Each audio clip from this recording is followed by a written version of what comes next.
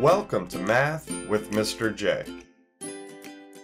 In this video, we're going to solve a percent problem, and we're going to solve it using the percent equation, which is the percent times the whole equals the part. We can use this equation to help us with percent problems, whether we're looking for the percent, the whole, or the part. We plug in what we are given and solve for what we are looking for.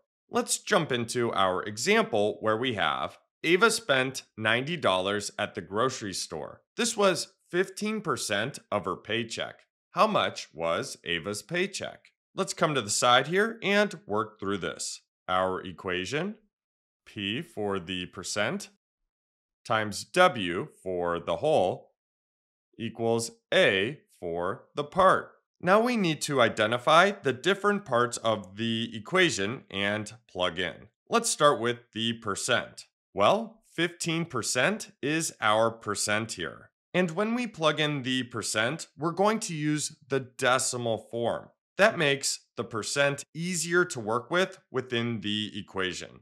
And remember, all we need to do to convert a percent to a decimal is divide by 100. And we can quickly divide by 100 by moving the decimal twice to the left. The decimal comes after a whole number, so for 15%, the decimal goes right here, and we move it once, twice to the left, so we get 0.15, 15 hundredths. So let's plug that in for percent times the whole equals the part. So we need to figure out the whole and the part now. Well, we have $90 here. Is that the whole or the part? Well, Ava spent $90 at the grocery store. This was 15% of her paycheck.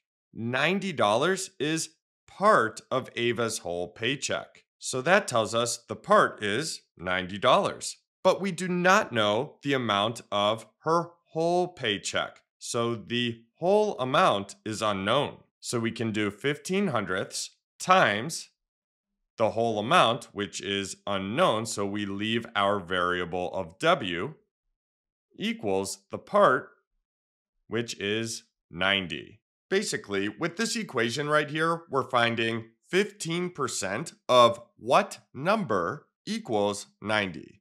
Now we solve, and we just have a one-step equation here. We need to isolate the variable of W.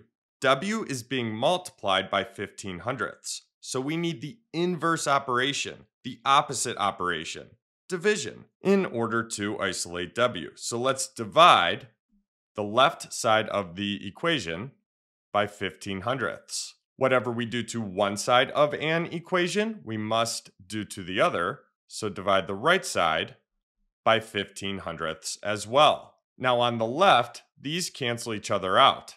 W is now isolated. So we have W equals, and then on the right, we have 90 divided by 15 hundredths. That gives us 600. So the whole equals 600. Now going back to the original question, how much was Ava's paycheck? Well, Ava's paycheck was $600.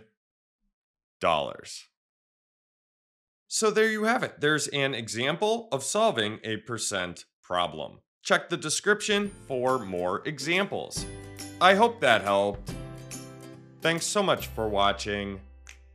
Until next time, peace.